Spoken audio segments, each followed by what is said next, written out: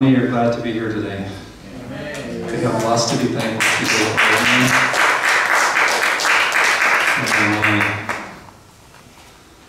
It's a real honor and privilege for me to be here after what's happened with our church. This is a real honor to be standing and just addressing and bringing forth the word. It's just amazing. The Lord has provided amazing things, and the pastor is going to share that later. But I'd like to pray for the Presbyterian Church and the people who are involved in this whole thing right now. I'd like to lift them up. Father, you know who they are, all the members. We just thank you, Father, that we are privileged people, and so are they, Father God. I just pray that the unity of the Spirit, the unity of brotherhood would come and through the church and through the Presbyterian Church and everybody, Lord, that there would be love, Father God, that we would experience the love of Christ through our members and through each and every one of us, Father. Amen. And I just give you praise and I give you glory and I give you honor now for them in Jesus' name. I'm not sure about you, but I've never been through anything that's gone through like this. It's amazing. It's absolutely amazing. And I know that, anyway, I don't want to get into it, but it's really, I think, again, I count it an honor and privilege to be here to go through this fire in such a public manner. And I believe it's strengthened us. Has it brought us closer together? I hope so. Because the early church didn't grow without trials. They didn't grow without things. I mean, what we've gone through is nothing like what's gone through, what the early church went through, and what people in other parts of the world are being martyred for their faith. But still, this is a little taste, a taste of testing, right? And I really believe that it's important for us to do it. Because after all, a seed that is planted must first die before it can grow. A seed that is planted must first die before it can grow. And in 1 Corinthians 15:35 to 38, if you've got your Bibles there. In 35 it says, "But someone will ask, how are the dead raised? With what kind of body do they come? You foolish person, what you sow does not come to life unless it dies." Interesting. "And what you sow is not the body that it is to be, but a bare kernel, perhaps of wheat or of some other grain. But God gives it a body as He has chosen, and each kind of its seed, its own body." So what's happened today that Pastor Alfred was that seed in our case. He had to die. He surrendered his will and his all in all and sacrificed everything for our church, I believe. The seed will grow into a mighty fruit like we've never ever seen before. It won't look like anything that we may think or think about it. Amen? Amen? Can you agree with that? It's going to be huge. This is a glorious time. This is a glory time for us to actually experience such an incredible, I think, it's an outpouring of the Spirit. Amen. And His mercies are new unto us every morning, and His manna is fresh. Manna is fresh out of the very presence of heaven, or out of the oven of heaven, I should say. He tested us to see what we're made of, and the refiner fire has burnt off some unnecessary dross that is keeping the gold from reflecting His very image and perfection in us and through us. James 1:12 says, "Blessed is the man who remains steadfast under trial. For when he has stood the test, he will receive the crown of life, which God has promised to those who love Him." The crown of life. It's not just life, it's the crown of life. The crown fits on your head. What's on your head? What's in your head? It's your mind, it's your spirit, your soul. It's your psyche. It's your very presence of who you are. Your life is in your head. James 1:2-4 says, "Count it all joy, my brothers, when you meet trials of various kinds. For you know that the testing of your faith produces steadfastness. And let steadfastness have its full effect, that you may be perfect and complete, lacking in nothing." Amen? We don't want to be tested. It's not something, I don't want to put my hand into the fire. I don't want to go into there. But you know what? We need it. We do need it. We need to go through it. Amen? In Luke 8, as the parable of the seed, Jesus said, in verse 13 to 15, "And the ones on the rock are those who, when they hear the word, receive it with joy." We're talking about the seed. "But these have no root. They believe for a while, and in time of testing fall away. And as for what fell among the thorns, they are those who hear. But as they go on their way, they are choked by the cares and riches and pleasures of life, and the fruit does not mature. As for that in the good soil, they are those, hearing the word, hold it fast in an honest and good heart, and bear fruit with patience." Did you know that corn cannot be grown in greenhouses? Ever remember that? Because it won't produce a cob of corn. Bye, ladies. Nice to see you. Bye. See you again. Come again. Bible study Friday night. So corn will not produce an ear of corn in a greenhouse. Isn't that interesting? Even though it's the perfect conditions, it won't produce any fruit. Because it needs the wind, it needs the elements, it needs the outside, it needs the natural environment for it in order to produce. And did you know that, here's another interesting little thing for you to take home. You know that silk in corn, you know the stuff in there? That is the germination pollen, but that's where it's pollinated from. There's one for every kernel. There's a silk in there. And also, if you take that silk and dry it, you can make it into a tea. It's extremely healthy for you. Yeah. Didn't know that, did you? Now you know. I'm going to go home and strip that corn off. It's actually quite good tea. It's good tea. And one of the things, too, is you have to read that, you know, churches that have really thrived, have really gone through things, that have really produced fruit, are those who have gone through trials and lots of things.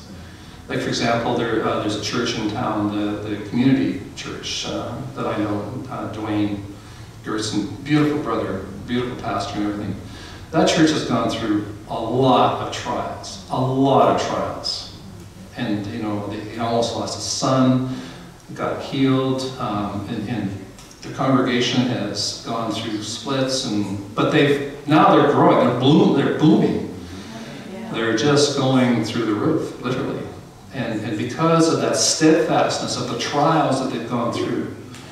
So if you're going through a trial in your life, don't disregard it. Don't get mad at God. Don't turn away from it. Don't say, you know, I'm going to turn away from my faith. Some people have, unfortunately. There's a lot of people who aren't in the church today, who are not within the congregations, because they've turned away because of testing, the trials, right? You know, it's amazing. Like, as you know, I'm a runner, and the only way that I can run is through trial to test. I have to go through the exercises to do that. And sometimes I get hurt. It doesn't make me stop from running. No. It just makes me want to run harder and run faster and everything else, right? And so it's important, and I'm just using that as an example, but it's important for us to be able to accept it and call it, bring it on, you know. Job, he went through, look at the hell that he went through, right? And look what happened to him. It was amazing what the fruit was produced from as a result of his trials. Another thing too is that God will send things and people across your path, will send things across us in order to test us. You know, we had, I'm sure we've got all people in our lives who are testing us all the time, right? We've had a few people in our lives, but it's important for us to realize that love will conquer it, but it's also will produce the fruit that God wants, not our fruit. I mean, it'll be our fruit through He's working through us, but it will be the living fruit that He wants. Because He wants us to be like Him. He's the pattern son. Jesus is the pattern son. And if the body of Christ on the earth would grow into that body, he's the head, we're the body, he would return. That's why he hasn't returned. Because we're all over the place, I think. I believe that the church doesn't know what we should be doing. Too many people are waiting to be raptured out of here. Too many people are waiting for something big to happen. Too many people are not just going through the trials and tests to come into the very image of Christ in us, right? And we can't do that on our own. The only way we can do that is die to self. Romans 12, 1-2. I appeal to you, brothers, therefore, brothers, by the mercies of God, to present your bodies as a living sacrifice, holy and acceptable to God, which is your spiritual worship. There you go. Do not be conformed to this world, but be transformed by the renewal of your mind, that by testing you may discern what is the will of God, what is good and acceptable and perfect. By testing. That's the only way we can find it out, right? And that word, by the way, we've talked about this many times. Do not be conformed to this world, but transformed is the Greek word metamorpho, which means transformation. So the renewing of your mind is how you are transformed into something different from what this mortal nature is, into more immortality. You know, that word metamorphosis in the natural world shows us the essence of what changing from one thing is to another. Caterpillar into a butterfly, a nymph into a little water nymph into a dragonfly, etc., etc. When Jesus was transfigured into light in the Mount of Ascension, when he went up there, that is the only other time that word transformed is used, metamorpho. That's when he was transformed, transfigured or transformed. He was metamorphed from mortality into immortality. He showed us what immortality was like, even before he went to the cross. Right? So he showed us that it can be done here on earth. I mean, obviously with his hell, birth, death, and his resurrection is the only way that can happen. And he said, I am the light of the world. The light, because he was transfigured into light. And that word actually means physical light. You look it up in the original Greek. It means light, physical light. Every time it's used, even in Hebrew, it means physical light. Now I know there's some people who have attained, or there's some religions out there, that's what their whole goal is, reincarnation over and over and over again, to go into light of some kind. And there's evidence, apparently, of people who have done that. I'm not saying that we should do that. I'm just from that point of view, because that's the physical entities of us trying to do something, but it's God working through us. When we die to self, when we no longer become us, that he is completely in us, that new seed that raised up, that's the new body that he's formed of him, his body, then he will return. Simple. I mean, I'm talking about the whole body of Christ, right? So, James 1:12 said, "Blessed is the man who remains steadfast under trial, for when he has stood the test, he will receive the crown of life, which God has promised to those who love him." I've already said that. Hebrews 12. By the way, that's going to be our first chapter on Friday. Hebrews 12. We're going to go back and finish off Hebrews 12. And it says, 12, I'm going to give you a little insight here. 3-11 says, "Consider him who endured from sinners such hostility against himself, so that you may not grow weary or faint-hearted. In your struggle against sin, have you not resisted to the point of shedding your blood? And have you forgotten the exhortation that addresses you as sons? My son, do not regard lightly the discipline of the Lord. Do not be weary when reproved by him. For the Lord disciplines the ones he loves, and chastises every son whom he receives. It is for discipline that you have to endure. God is treating you as sons. For what son is here whom his father does not discipline? If you are left without discipline, in which all have participated, then you are illegitimate children." In the King James, it was bastards, "and not sons. Besides this, we have had earthly fathers who disciplined us, and we respected them. Shall we not much more be subject to the Father of spirits and live? For they disciplined us for a short time as it seemed best to them, but he disciplines us for our good, that we may share his holiness. For the moment, all discipline seems painful rather than pleasant, but later it yields the peaceful fruit of righteousness to those who have been trained by it. That's good, isn't it? Jesus is the pattern son, and he endured the cross and took the hit for us all. The cruelty of the cross and the blood that was shed for humanity trumps all of humanity's trials. But it is the act of sheer obedience and determination to suffer that trial that produces immortality. Fortunately, we don't physically have to go to the cross. Thank you, Jesus. Amen? But in our trials, we can identify with the cross, and by faith, we are perfected through our trials and faith. By that, we gain immortality. Romans 2:6-7 says, he will render to each one according to his works. To those who by patience and well-doing seek for glory and honor and immortality, he will give eternal life.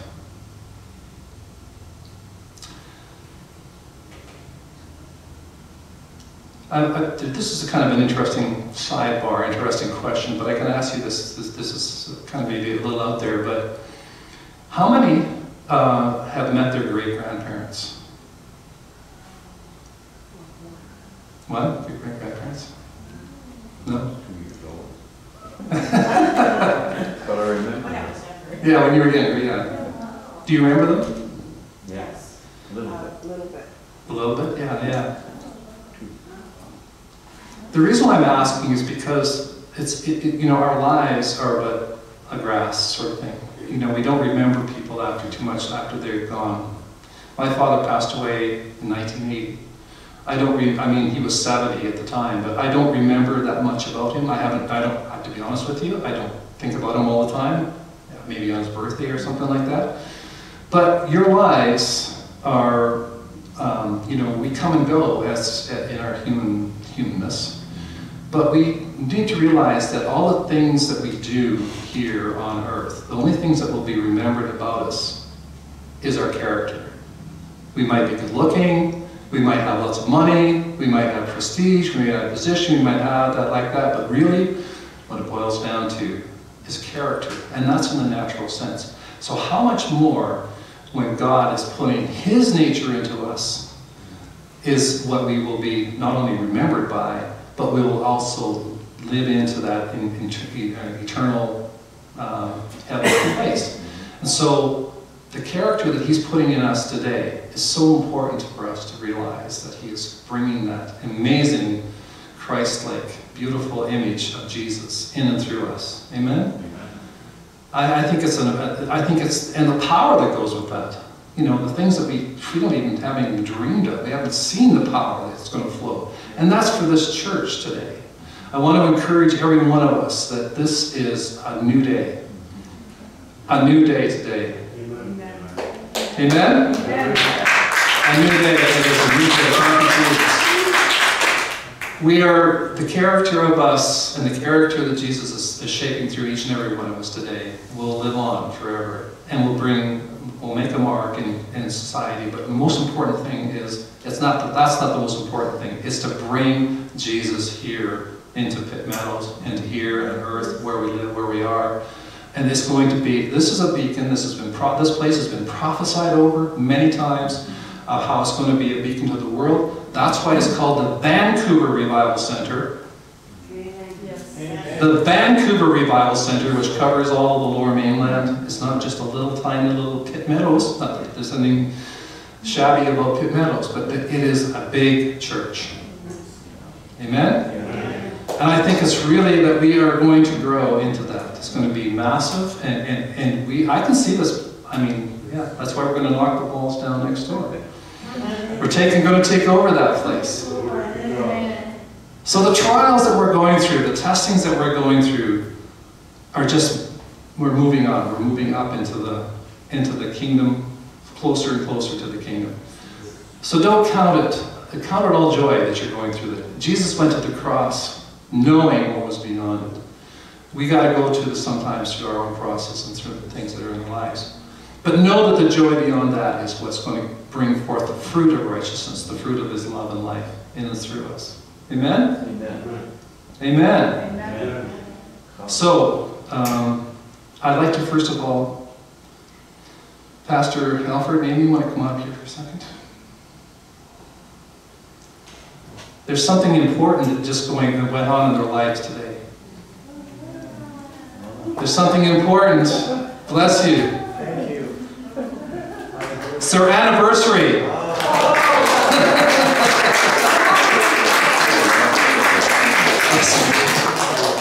Yes, amen. How many years? How many years? 35. Wow. Congratulations. 35, you come alive. Hallelujah. We are so glad. We are so blessed by you folks. Yeah. Hallelujah. Amen. So, with that, if there's any prayer requests, anything, anybody have anything that we're... You know what? Does anybody have a word to share? Any of you have a testimony they'd like to share? Don't you all jump up at once. Don't be afraid. Don't be ashamed. We're just the family here. Yes, Carol. I already shared with Alfred, but my son's picture and name has been in the prayer box for at least 8 or 9 years. Yes. Amen. So he's had a lot of prayer. He accepted the Lord when he was really little. Right? His circumstances, let go. Anyway,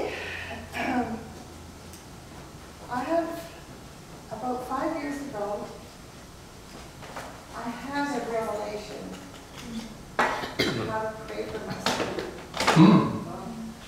And the revelation was really easy, like, just bless him. Don't speak bad about him. Bless him, call him into his destiny, and to agree with the Lord what his destiny is.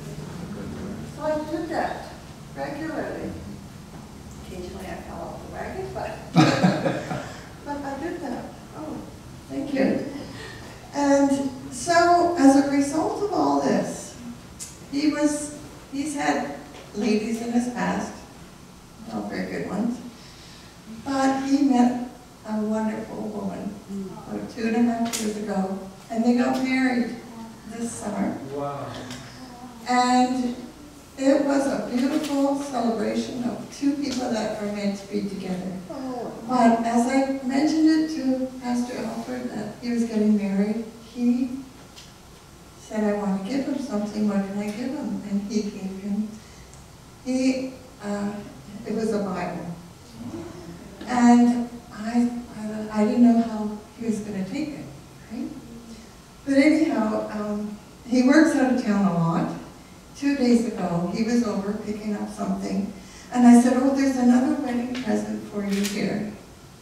And he looked at it, and he opened up, he says, wow, this is awesome. Oh, I'm going to read this. I'm excited. I was so thrilled to get, it was an unexpected reaction. But then he started asking questions. And I was sharing him a little bit, and I said, I was talking about, I said, well, I'm thrilled that they did this for you, and there's a beautiful inscription in the Bible regarding their marriage and all that. And I said, you know, he's never met you, but he's seen you. And I told him about the prayer box, and he's like, wow, that is so amazing. All these years, your church has been praying. And I said, yeah, that's what we do. So there's some fruit coming.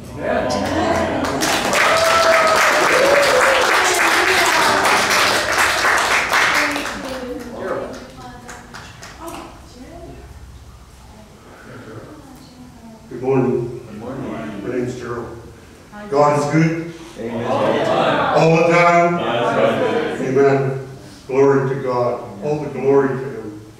day, every hour, every second. God is wonderful. His word is the way, the truth, and life. This is what I'm learning. This is what I'm learning to live. Teach me, Lord. I ask him to teach me, to show me how to live his word, how to walk his word, how to breathe his word, how to see his word, how to hear his word. And to do that is to practice it, to read it every day. Every day. And for me, I watch and I listen to my best ability. My humanness tries to get in the way, but my spiritual is getting stronger each day, each hour, each month. And that is because of his word. His word is truth. His word is life. He shows you the way. And for me, I was on Vancouver Island. You know, I didn't have a vehicle, and I went over for a funeral. And I was walking around, and my brother seen me and he said, "What you doing?" "Oh, I'm looking for a ride." I said, "Come on." I jumped in his car, and he started driving me. My wife and I own a house in Port Alberta in Vancouver Island. And he said, "Where's your car?" I said, "I don't have one." Oh, he got on his phone while we were driving, and he phoned his son, and he goes, "Uncle doesn't have a car." Oh, yeah. So, and then we made it to my place, and as we were sitting there, I was going to get out, and he invited me to his place. He lives in Ladysmith. He said, "Want to come visit and come have dinner with me?" "Okay, sounds good."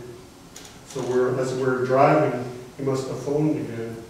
And then when we got to his place, I seen my nephew around the car. And when I got out, I went to go say hello to him. And as I was saying hello to him, and we gave each other a hug, he throws me the key. He goes, "Here, Uncle, you can have it." Wow. That's God. That's God. I did not earn work for it. I trusted in his word. He will not forsake us. He says, "Love us. Love me with all your heart, soul, mind." Love me. Not my wife, not my children, not my friends. But he says, "Love me. Love me in all things, Lord." Amen. But I had to learn that. I had to just ask him, "Teach me then, Lord. Teach me how to do this. To love you with all my heart, soul, mind." Because on earth, nobody can teach me that. Only That's right. God can. Amen. And